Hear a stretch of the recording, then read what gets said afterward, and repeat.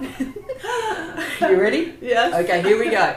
Hello, I'm Tara Brabazon. I'm the Dean of Graduate Research at Flinders University, and welcome to vlog 1, 2, 3. How special is this? New voices, new publishing. And I'm not in Adelaide. I'm in a very, very glamorous place, can I say. I'm in Bingley in Yorkshire, and it's a lovely, lovely place. And we're going to have a really provocative, remarkable conversation with a remarkable woman that is sitting next to me. So Philippa Grand is unbelievably getting married in 3 days.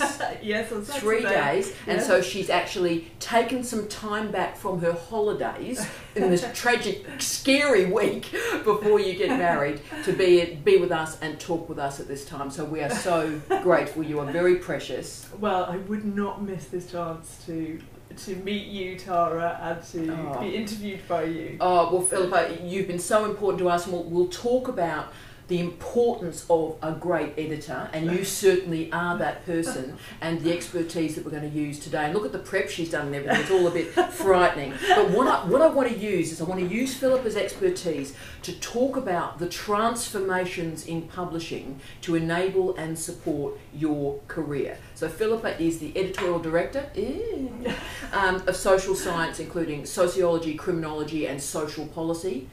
Yeah, those are the areas I look after, yeah. And all the juicy stuff is there. All the stuff of life, the interest, the intrigue, the passion, the really edgy scholarship is in this area. So she's doing a remarkable job. And we're in Emerald Publishing Group. So Emerald is a really fascinating company. We might talk a little bit about that on the way through too. But it's a great place, and it's an important place. And I'm thrilled to actually visit a publisher, like we used to in the old days. No one ever does this anymore, but actually to come to a publisher, a physical location, and see the work that you do has been really quite inspirational. So I'm going to be honest here, Emerald is my favourite publisher at the moment, and they're producing some of the most edgy work I am seeing on this planet right now. And when I was prepping this vlog this week, I was thinking about the great moments in publishing, you know, when you get really excited. Like in the 1980s, Routledge were producing these remarkable books in cultural studies.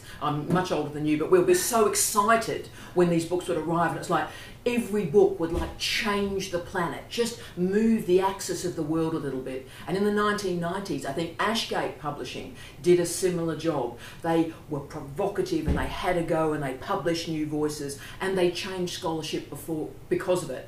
And I would also argue that Emerald is now the publisher in the 2010s that is fulfilling that role. So that's why I'm here. So I want to use your expertise. I'm not ball dusting. That's exactly what I think. So I want to use Philippa's expertise to help us all think about the transformations in publishing. So Philippa's worked at Palgrave, maintains a relationship still with Spring and Nature. No. I work for Emerald. But you did have But I worked at Palgrave previously. Yes. Yeah, and then Palgrave were merged with Springer.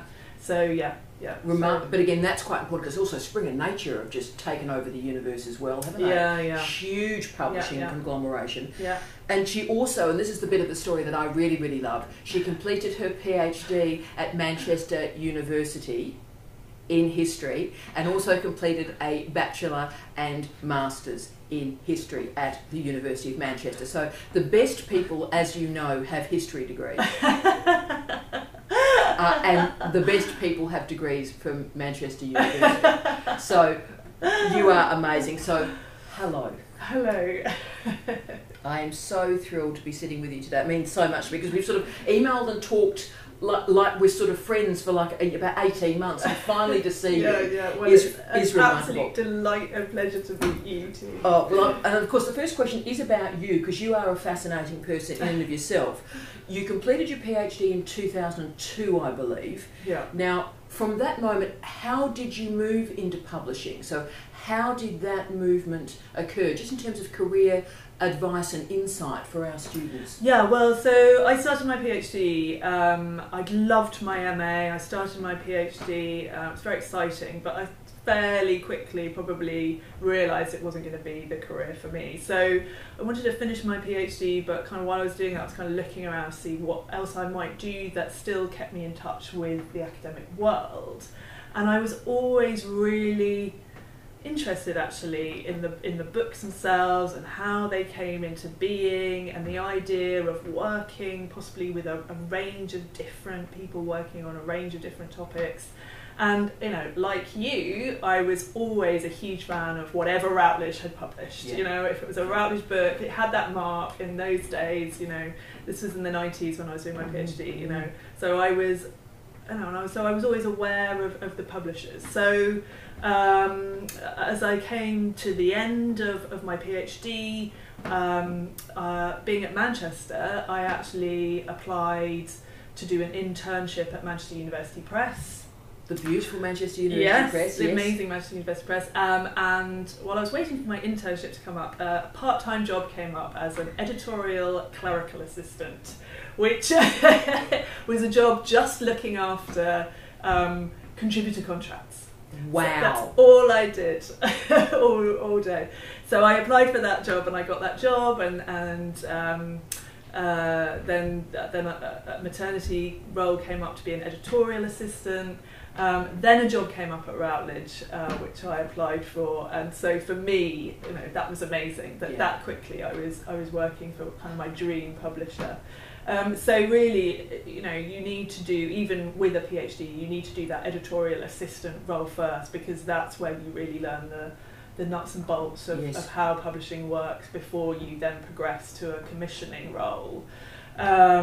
But I loved it straight away, and I loved what I'd always thought I would love, which is getting to work with academics all around the world. I started off working on history, but very quickly moved on to commissioning sociology and getting to see across the whole discipline. 1 minute I'm talking to people about migration studies, the next it's social, the effects of austerity and social policy. So you're working on deviant leisure, of course. Deviant leisure, or metal music studies, or death studies. Yes. So you're, and I love that moment where someone tells you their idea, and it's like that zing moment, that excitement that I used to get when you would read those, people like Judith Butler or Foucault back in the 90s. So I love that. Well, isn't that inspirational? Firstly, I didn't know that trajectory getting into publishing, that, from a PhD, and there's a real life lesson there, 60% of our PhD students won't work in higher education. Oh, wow. So we're now at 60%. Wow. So this is a great model, and it is interesting that you took a part-time job as an editorial assistant, then did some mat leave, and then were able to get a post in that way. So that's confidence. But that's also commitment from you, I think. Yeah, you have to go in at that entry level. Even with all your years of study behind you, I think it really stands you in good stead for your career through publishing, to know the nuts and bolts and the day-to-day and the admin of how it works. And just sort of a subordinate question there, therefore, has the PhD helped you in publishing? I think it helps. It helps in terms of how do I describe it? In presenting myself, say, to new authors. That's right. That I have that PhD, and therefore I kind of might have a bit more kind of understanding about that world, or sympathy for that world, or perspective on that world. So I think it sort of helps me. It helps me as a commissioning editor. And certainly as an academic who's worked with you, it's made a huge difference. And in terms of kind of sheer just grit and willingness to get knuckle down and do the work, that having done a PhD, those kind of things help. And that, for me, working in academic publishing is a bit of a vocation. It's not just a job, which I think also, comes from having done my PhD. And can I just say, as someone who works with you as an author, it's made an incredible difference because you are a scholar in and of yourself. You are a brilliant human being, and that makes an incredible difference when you're dealing with academics, still in the field. So it does make a difference. It really does. You are a brilliant person. I also want to talk about, because you've got a lovely trajectory. I come in a bit earlier, but you've got a lovely trajectory through publishing and academic publishing, and I wonder the changes that you are seeing in terms of digitisation and sort of acceleration, if you will, of publishing, multiple modes and modalities. Can you give us some shape on that, about the changes to publishing you've seen? Oh yeah, I mean, I think the biggest change has been open access and the move towards open access, and that this is being mandated by funders and governments now, and I think that's really exciting for academic publishing and its ability to reach out beyond just academic audiences and have a broader impact. So I'd say that's one of the main shifts, and it's still quite slow on the book side, but we're seeing more and more books being published open access, and I think that that's a really exciting development. I think we've also seen that the digital publishing has allowed for new formats too, so that the short form book that so many academic publishers are producing now was really born as a digital first publication, and the idea that you didn't need you weren't constrained anymore by print and book length, being able to publish online, and so being able to publish research that was a bit longer than a journal article but not quite book length has been that has been taken up by social scientists in particular. Oh, it's huge. And they're great to read too, aren't they? Because you get this sort of slam of ideas. It's superb. And I think they have the potential to offer, as a new format, it has potential to offer new ways of writing or even doing research. So I think it can be quite a creative format as well. One of the first books I published in that format was with Kath Woodward, who's a British sociologist. She is. And she did the research for the book during the Olympics in 2012. She wrote the book in about 2 months after that, and so the Olympics was August and we published the book in October. So I think that it was just such a creative use of that format. It was really exciting to be involved in that book. And it's funny, I knew, because your point series I think is incredibly important in that narrative, I knew these small books would take off, and now just about every publisher has them. Do you think there's a bit of a different audience, or do you think they're a bit broader in terms of a general audience for these shorter books? I think they have. I really think they have the potential to be, especially for trying to reach policy-maker audiences, for example. And the other thing we're doing, so I think, a lot of the time that kind of book is still an academic work. Yes. But we've also published a short book series called Society Now, which uses the same kind of idea of books at around 50,000 words. They can publish in 3 months, and the idea of that series is really to take the expertise that academics have to explain what's happening in our world today, because it seems we are going through some really complicated, interesting times. So you're a classy woman too. Complicated, interesting times. I would have used different discourse there, but absolutely. And so you want that intervention. If you are a public intellectual, you want that intervention to broaden it out a little bit more. Yeah. So we've published on Brexit, on Trump. We've also published on selfies. And we've seen some really nice review coverage and some really good sales of those books. So that's been an exciting use of that short book format. Yes. So that's fantastic. So open access is important, and I think the diversity of publishing, what publishing now looks like in terms of book length and form, is incredibly important. I think what else has been really exciting is the way that academics are using social media as well, and that, especially something like Twitter. blogs as well, but in particular how they're using Twitter, how they're communicating on Twitter, what that might mean for kind of making a wider impact with their research. It means that as a publisher we have more direct access to a kind of more, we can reach academics in a more direct way. They can engage with us in different ways as well. Very wise. And it really helps us to stay in touch with academic communities and stay close to our academic communities, see the issues that really matter to them beyond publishing, see how we might support academics kind of more in the round. So something like the Immodest Women campaign at the moment. Yes. It's fantastic to see that. And that's magnificent, because again that's broadening out the public discourse, and that's what we need, the public good. We don't use that phrase enough. And it's amazing that we've got commercial publishers, commercial academic publishers that are doing that work. But what you've just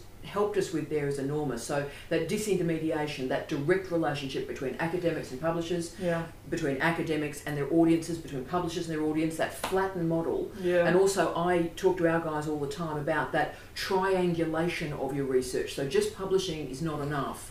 You then have to take the next step and find your audience. Don't assume the audience is going to come to you. You find that audience. So you're finding that as well. Oh yeah, I mean absolutely. If you're wanting to publish for a wider audience beyond academia, we talk about author platform the whole time. So that's absolutely vital. And it's never been, in a way, it's never been easier to start building an author platform via social media. And some of the authors that we've published that have had sales beyond academia and are reaching, and their work is reaching a more general audience, they have excellent social media profiles. So author platform, that's my new thing. Author platform. I'm going to put that on t-shirts. I'm going to put that everywhere. Author platform. That's really crucial. And social media is a way to do that. So use that phraseology. So when you're doing book publishing and proposals, start to think about author platform. Who knew? That's unbelievable. Now, another question about you, but I think there's also a meta question about the nature of publishing too, Philip, and that is you moved from Palgrave to Emerald. Now that's a courageous decision, a remarkable decision. In career terms, I'm terribly impressed with you as a woman to do something as courageous as that. Why did you make that move? Well, in 2015, I'd been at Palgrave for 10 years by then, and they merged, and I loved working with Palgrave. We did a lot of really exciting work at Palgrave, built the social sciences team there. But in 2015, they merged with Springer. And for me, that meant a different direction for the press and a different approach and a different strategy. And I had the opportunity to take up a very similar role as that I'd had at Palgrave here, and that just seemed too exciting an opportunity to miss to me. Emerald had been publishing journals for 50 years and had dabbled in book publishing. They were known for their databases too, particularly, weren't they? I mean, my first experience with them was about, I suppose, 95, when they were doing a lot of those, I'm assuming the big sort of triangulated databases of journals is when I first heard of them like that. Okay, yeah, and business and management had been their main focus as well. So the opportunity here was to set up a new social science books programme, and working with a mid-size independent publisher outside of the southern bubble as well, which is also interesting to do. And it's very rare in academic publishing that you get to start from scratch, really, and to shape your own programme. And look, I can see the excitement. I hope you can see the excitement in her eyes too. The idea that you can start something, I mean, it's an incredible achievement of what you've done. It's an incredible achievement, and it is yours, and you have built it, and it is changing scholarship. So I just hope, as sort of this person that's coming and seeing you today, you take that as feedback, because what you've done is remarkable, and it is yours. Well, I think about at that time, about 6 of us came over from Palgrave to work in various different departments in the books, within books, so in sales, in marketing, and on the editorial side. And I think for those people who came from Palgrave, what we saw at that point was the loss of the mid-sized publisher. So where Palgrave and Ashgate, both in 2015, kind of were merged or taken over by the large corporates. Yep. You have, at the other end, you've got really exciting, I think, return of the university press. I mean, I'm talking from a very UK perspective as well. But it is generalisable. It's a good point. I think you guys are ahead. Our university presses are a bit more tentative, but you are seeing a bit of growth again. So yes. And the university press is focusing on open access. That's very exciting. But what I think is then you miss that mid-sized publisher. And for me, size matters in this scenario, because I think you can do the best of both worlds. A generalisable principle, mate. Generalisable principle. Yep. I think you get the best of both worlds as a mid-sized publisher. Yeah. You've got the global reach of the large corporates, but you still can have that personal, bespoke focus of the smaller presses, and I think that comes together really nicely with the mid-sized publisher. I think that's what Palgrave was really good at, and that's what we're trying to do here at Emerald. And you are succeeding, and we'll talk about it a little bit in a second, but that direct relationship that an author has with an editor is a very precious, special relationship. And as my wonderful late husband Steve used to say, you've got to cherish it when you find it, because they're so incredibly rare. And you are one of those people. Now, I've been incredibly impressed by Emerald. I mean, you're going to be publishing at least a few of my books in the next few years at least, for which I'm very grateful. So I'm publishing with you. Obviously, Steve discovered you first and produced Theoretical Times with this wonderful publisher. And that book, wherever I go, people say, oh, look, I'm reading it now. So clearly the sales are going incredibly well. And he was so proud to work with you and was so impressed by that final book. Now, I've found Emerald, and I use these as really important words, edgy, provocative, at the cusp and the edge of knowledge. You guys are committed to interdisciplinarity. So was there a conscious decision, maybe at that period when your colleagues came from Palgrave, that as a publisher you were going to go into that different, edgy, sort of provocative academic environment? As an organisation, was it a decision to go a bit edgy? Well, I think, there are a lot of established academic publishing brands out there that people are loyal to, and in a kind of pragmatic way, we need to grab people's attention and show that we're here. So if we can do something a bit different, then I think it's good to do that. I definitely felt that coming back to that idea of the mid-sized publisher, I really passionately believe that is a really good format. And that's the best type of publisher for authors, really. And when I first started in 2016, I spent a lot of time going out onto campus and meeting with authors and talking with them about what they liked about the publishers they worked with, what they didn't like, what they felt Emerald could offer. Wow. And we've used a lot of that feedback to shape what we're doing, I think, and ongoing as we develop, we're still drawing on that feedback. Wow. So we want to be a kind of the scholar's friend, to give it maybe a bit of a cheesy. That's not, in ruthless times when authors are being ripped off left, right and centre by just about everybody, to have a decent relationship with anybody, with a human being as an academic is a powerful thing. So that does make a real difference. And the areas you've gone into, I mean, deviant leisure is a great one. You've actively death studies. I mean, wow. Fantastic. So you've actively chosen these quite provocative, at the edge of knowledge, and I just hope you're going to gain from that. Well, I think I really enjoy doing that. If we can support under published areas, and in any kind of small way help those research fields to develop and grow. Yeah, that is, as a publisher, as a commissioning editor, that's a really exciting thing to be able to do. So we've set up, got a couple of three series actually on death studies, a series on sociology of reproduction, which I'm really excited about, Yeah, and the metal music study series. We've got a lot of death metal crew on the Flinders campus, obviously. Oh, well, I wish I was joking. There are some death metal crew. This is the place too. And we've also got a series called Emerald Studies in Alternativity and Marginalisation, which you know, I think in a way is a bit of a flag bearer for, you know, come and join us and do something different. I mean, that's not to say I don't want to publish in the heartlands of from my areas of sociological research as well. But yeah, definitely, if we can publish and be a home for areas that feel a bit underpublished, then I think that's really exciting. But you know, as well, I also think academia is the exciting and edgy place. You know, what we do is just reflect that. Academia is the dynamic, edgy part here. Well, I hope you're right, and I want to be that person. You know, I want to be in an academia that is edgy and provocative. And I think so often we fall short, mate, and I think that's the tragedy. And also maybe we fall short because we're not able to publish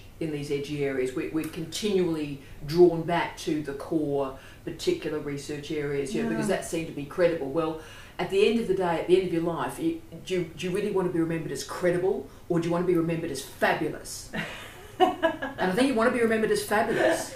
You know, credible, you know, we'll just put on the smoking jacket, wear a bit of corduroy and hope for the best. But actually, you know, if you've actually transformed something, and I always think maybe it's the partnership, and you and I talking about this has sort of made me realise this, that would popular cultural studies have existed without Ashgate's commitment? And I think it was this beautiful sort of symbiotic relationship that came together. And I think you're doing the same thing. You're picking these wonderful fields, or the fields are picking you, and together you're provocatively opening out these new fields. Wow. So I think that's what you're doing, to be honest with you. But it makes me, I get very bemused, and it saddens me to hear academics kind of talk about this relationship with publishers as a very fractious, difficult one. I've had to sell several organs with some publishers. Well, we might talk about that. So the good publishers I've worked with, I could put on, you know, literally fingers of one hand. University of New South Wales Press, where I got my start. So they just picked a random manuscript up and published me. So that's just, you know, that first book is always the hardest book. Ashgate and you guys.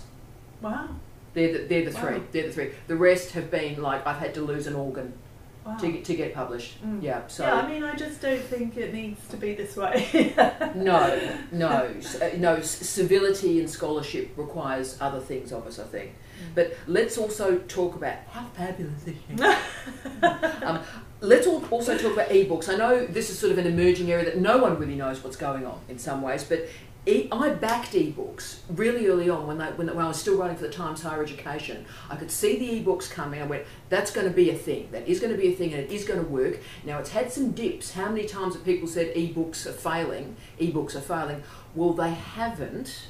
So I just wonder how you're feeling about the ebook titles. I'm reading probably more ebooks now than conventional books, and I read a lot of all sorts of books. Okay. But are they different sorts of books? And are they different sorts of audiences? Do we know? I don't think they are different sorts of books and different sorts of audience, particularly in academic publishing. I think what's happened in academic publishing is there was a huge initial boom and interest in ebooks and a lot of excitement about them, which has levelled out now. And actually what we're seeing now is a resurgence of print on the academic side, which is interesting. But I think I don't think ebooks are going anywhere. I definitely think they're here to stay. I think what that shows is it's not really the delivery mechanism that matters. It's about the content. Yeah. And there's still interest and enthusiasm for the content. And ebooks is just another way to access that content. I think that's fantastic. And I wonder also if the shortened books also have that. I don't know. See, there's no research on this yet, so that's why I'm sort of asking Philippa, and we'll just try and work it out together. But I'm just wondering if, because the shortened books, they are short, a bit groovy, they're on your iPad, it's all rocking, whether that's a more intimate relationship rather than the long book, which obviously you would read by paper. I don't know. Yeah. I mean, I think ebooks have allowed that short form to exist. Yeah. So that on the academic side has been a really exciting development.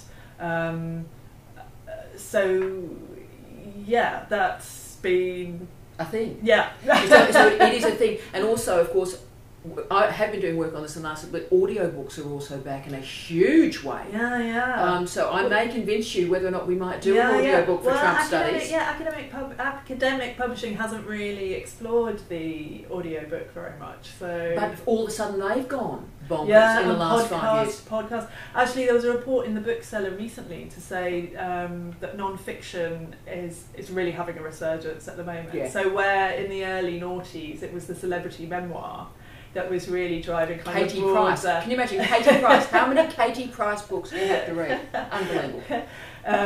It's on the trade side. Yeah. That was really driving sales on the trade side. Now the non-fiction book has really, it's really having a moment, and that can only be good for citizenship. For every reason. Yeah. But including academic writing. That's making me feel so much happier and buoyant in this very, very sad year. Yeah. That's fantastic that actually good ideas, well expressed, are finding an audience. Yeah, and I think it's to do with the times we're living through and people trying to make sense of it. And I think there's some great writers out there at the moment. I do too, and new authors too. We're going to probably talk about that in a sec, but the new authors, the new voices. I'm never a person to go, oh look, I haven't heard of that person. If I haven't heard of that person, I will read that person, because that's something new to explore. We've got some fantastic new writers, I think. And of course, watching these vlogs, we have PhD students, early career researchers around the world who are part of our community. And look, I remember when I was, when dinosaurs roamed the earth and I was a young scholar, I used to have to sell my liver, sell my small intestine, lose several of my appendices to try and get publishing. I won't even mention the publisher, but there's one publisher that had three, I'll just do the story, three referee reports came in, all positive, but the publisher didn't like it, so they went for 3 more referee reports that all liked it, and then they went for 3 more. So one of my books had 9 referee reports because they were just trying to get rid of it. So it was just an unbelievable story, and I ended up just like, what can I do to make you realise that this is a great book? And finally we got it through, and they apologised 6 months later, but really difficult conditions. So do you think, in some ways you've answered it, but I'd be interested in your view on this, do you think it's becoming easier for first-time authors, early career researchers, to get that first book through? Because we always have that image, we send the monograph, it's sitting on somebody's desk, will they even read it? So is it easier to get through now? I mean, I would like to think it's getting easier. I mean, talking about the UK situation, we've got this kind of proliferation, the return of the university press here, so there's more options for early career researchers trying to get published.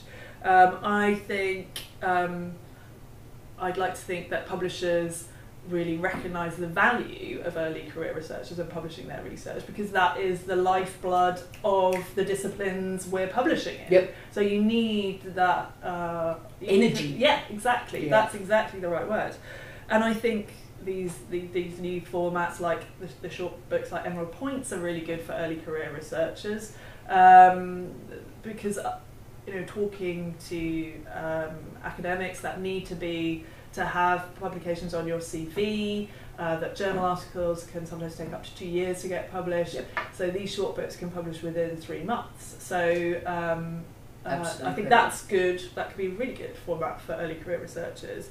And the amount of research, as we were talking about earlier, the amount of information available online and support available online now, and what you do for early career researchers.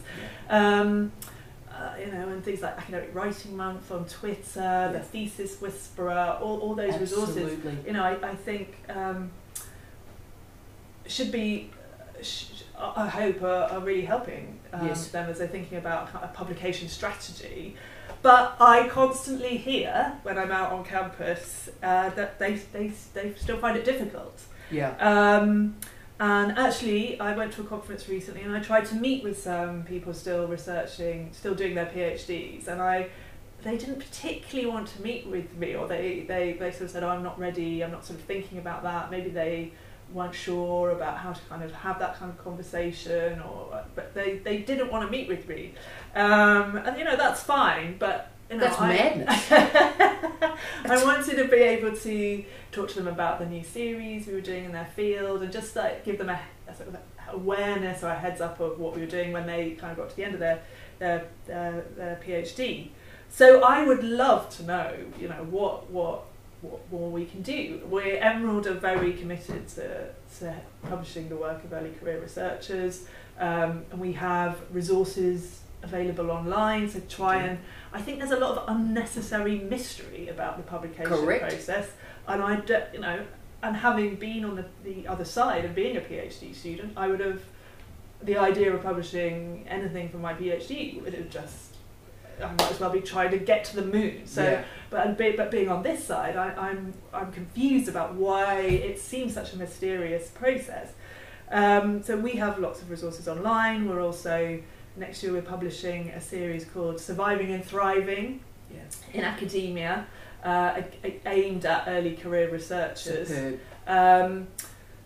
But I'd love to hear what is it that academic publishers need to be doing more of to reach and help early career researchers. Look, I think what made a difference, and this has made a real difference at Flinders, is I did a vlog, but I've also got a template of this is what a book proposal looks like. Here are the headings. And here are just 17 of my book proposals using those headings that have been successful. And the consequences of that is every single one of my PhD students that has finished now has at least one book. Dr. Sunny Rushavara has 2 books published in the year after her PhD. Wow. So maybe it's more, maybe it's also having a kind of mentor within academia. And also a belief in books too. We've got to sort of stop this nonsense. We've seen less of this in the UK, a fair amount of it in Australia. That dreadful phrase, books don't matter. I've had senior academics, senior leaders in universities say, oh look, books don't matter. At the end of your life, the first thing they say is Tara Brabazon, author of 20 books. That's your first line. So books matter, knowledge matters in this form. So let's see what the 2 of us can do to really enable that. But let's defamiliarise it, team. You can get through. You've got a real person here who's a publisher who is interested in content, interested in high quality ideas. So we can make it work for you. When new authors are approaching you, this is because the hardest thing, I work with the students who go, oh, look, what do I say in the letter? What do I say in the email? And sort of, it's almost at that level, like, oh, what goes wrong in that? What would you recommend to students in that approach to someone like you, to Emerald? I would take it a step back, actually, and I think what doctoral students and early career research should be doing is networking. Academics as authors are in a really unique position. They have unmediated access to the publisher. They don't have to go through an agent, and there are, all through the year, academic publishers and commissioning editors are out at conferences, and academics can go, and they're there, and academics can go and speak to them. And so I think PhD students should be using those opportunities to network and to do research, which is what they're really good at. Find out who are the publishers who are happy to consider early career researchers or first book proposals. Who are the publishers who have a focus in their particular area of research or have series in their areas of research. Crucial. What are those publishers' particular requirements for submission? What do their proposal forms look like? What do they particularly ask for? Are they asking for sample chapters, for example, or is that not something they particularly need? Who is the person that commissions in their subject area at the press? So do your research, know those people, because there's nothing worse. I can imagine people write to you, get your name wrong, or ends up in the wrong place, or they end up sending it to the science editor when it's going to you. And so do your homework, be respectful of the expertise of our publishers, and do your work. And so approach you as a scholar and gentlewoman and publisher and someone of ethics and integrity. I mean, publishers, we're renowned for being friendly. And my favourite thing at a conference is if someone comes up to me and says, I have a book proposal that I would like to discuss with you. I'd love to hear that. So, I think, this sort of reticence, I was thinking about this in this reticence of PhD students to meet me.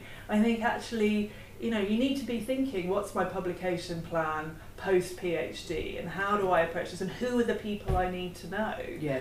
I think that would really help. That would be transformative. Yeah. And the PhD does go quickly. There's all the focus on publishing during it. But I always remember I used an interview question that I got in Canada, that we use for early career researchers. What's your second book? So it's assumed that your PhD will be your first book. But the question in the interview is, what's your second book? Because that shows you've got a plan. Oh, right. So you guys obviously don't want someone who publishes one book in their life. You want someone who is ambitious and has a trajectory, and this is where my career is going, and because you've done all the work on their branding. Yeah, that's that's one of the hopes for us. If we can publish the first book, maybe that means we publish the second book. Maybe that means we publish the seminal, groundbreaking, career-defining work further down the line. Yes. And that's a relationship that we can nurture and build. That's ideal for us. Because these are relationships of loyalty. That's the one thing I would say to you. When I found those good publishers that I've mentioned, I've stayed with them a long time. I've often stayed with them till the editor leaves. So it is like a marriage. You stay with the person, and then when that person leaves the publisher, then you probably move somewhere else. But it is a relationship of loyalty and integrity and honesty. And really these days, we get to actually meet people. We sort of do all the weird email stuff. But it is a very, very close relationship, and it can last you through your career, certainly a decade. So it is worth nurturing. I mean, one other thing I think early career researchers need to think about as well is, that the PhD is not a book, and that there will be work that needs to be done in converting it to a book. And there's lots of resources and lots of books written about doing that. There are. And it's worth spending some time thinking about how you do that. It's not good enough to just submit your thesis. Nope. You need to kind of put the work into developing it into a book. And also, if I can just throw in there too, good supervisors help their students by actually making the thesis more like a book. So the reason why my students get through so quickly is because we actually write it like a scholarly monograph. So we have an integrated literature review, not a literature review chapter. The methods are integrated. So actually, you do make very few changes, probably 3-4 months work, and good to go. But that starts right at the start. Do you want this to be a book? And that changes how you supervise that student. Oh wow, yeah. And I think the other thing, which is more difficult, coming from the academic background, is thinking about the market for the book. I think that's one of the hardest things to do. Yes. Because as publishers, we're obviously trying to reach a global audience for our work. You've got to make your money back. There is that aspect to it. So, when academics are putting their proposal together, they need to think about why, how will the book appeal internationally? Yep. What can be expanded, or how can the book be structured so that it has that global appeal? Yeah, exactly right. And again, even if you are thinking right at the start of a PhD, people in the first week and month, right, if you want this to be a book, call it early. That changes how the thesis itself will be constructed, and also the modality through which you express it. I always say to them, right, you're writing it for 2 examiners, that's true, but who else do you want to read it? And that imagined readership transforms how the work itself is researched and structured. Yeah. It's not necessarily, I think, all about going out and doing lots more research, but why is your research on Bingley going to appeal to someone reading it in Australia? What is the wider implications? Yes, I'm much less classy than you. So when I'm asking people to write that section of a book proposal, why should I care? Why should I give a damn? Why should I give a damn? Yeah, the sort of so what. Yeah, and if you go, why should I give a damn, and that get a bit provocative, that's what you need, because that's what will sell it. Yeah. Fantastic. Absolutely. Last question. How brilliant have you been? This is amazing. I'm just wondering, because you are such an optimistic, buoyant person, are you optimistic or pessimistic about the future of academic publishing? Particularly now that Amazon is a very mature distribution arm now, I think, and the Kindle and iBooks look pretty stable to my eyes. So are you quite optimistic about academic publishing in these multiple modes now? I mean, yeah, I'm hugely optimistic about academic publishing. Wow. You know, I think that, you know, as we've been talking about, we need experts and we need academic research even more than ever. We need respected and trusted academic, I don't like this word, but brands. Yep. That will help that research have impact and reach as widely And as currency possible. and integrity, yeah. Yeah, absolutely. I think Amazon are actually there's lots of reasons to criticise Amazon, but Amazon are actually very supportive of academic content. Yes. And we work with them quite closely. And I think, as we've talked about open access and the short form format, you know, digital publishing, it's really exciting. I think we probably haven't made the most of it and the opportunities it presents in academic publishing, and there's still more we could do. Yes. As the technology evolves. Indeed. And remember all those interesting experiments where they were putting sort of video into ebook? Yeah, and absolutely. So that sort of died, the rich content, that sort of died a bit, but I wonder if there are other ways to do it. I don't know where that's going to go. I think there was initially a lot of interest in that kind of thing. I think it's hard to make the financial side of that sort of thing work. But who knows where it will go in the future and what might be possible. But probably having the conventional book, but then having the mixed media or the digital media around it pointing to that text outside of it might be the way going forward. Yeah. Fascinating. I have loved every minute of this conversation. It was worth coming to England to speak to this remarkable woman. Philippa, you are amazing. Oh, you are amazing. You're amazing. You're amazing. You're amazing. And can I say on behalf of everyone at Flinders, or every happiness with your wedding. We are so thrilled for you. And look, we wouldn't mind getting a picture too. We can just send me via email a picture so all the Flinders crew can actually see you. If you're happy to do that, I would love that. I want you to have a wonderful day. Thank you. And I'm sure it'll be an amazing marriage after that wonderful day. And thank you for everything that you're doing for academics around the world. You are making a difference. Oh, well, that's amazing to hear. So thank you. Thank you to this wonderful woman. And I wish you all, how brilliant was this? I wish you all love, light and peace. Tea out.